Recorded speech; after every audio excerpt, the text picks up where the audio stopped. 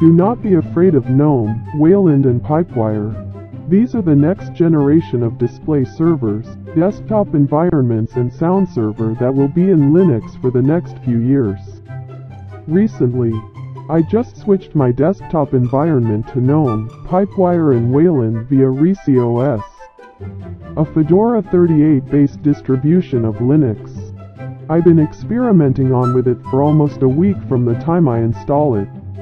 It has been rock solid ever since.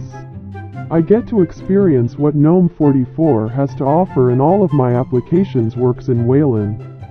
Except for the screen capture software like SimpleScreenRecorder, Kazam, RecordMyDesktop, Vokoscreen. It does not support Wayland, but I have some screen capture software that does supports Wayland, like EasyScreenCast, Kooha and Gnome Screen Capture. And Pipewire works pretty well on my audio. It makes doing audio things much easier in Linux. I can plug in my turntable to my laptop and play all my vinyl records, and using Whisper to enable monitor for my input. Or switch inputs and outputs using QWPGraph. Overall, Wayland, Pipewire and Gnome Desktop turns out to be one of the best combination of setup I did on my Linux laptop. It really works for me. So do not be afraid of Wayland, Pipewire and Gnome. Use it as if it is the future of Linux.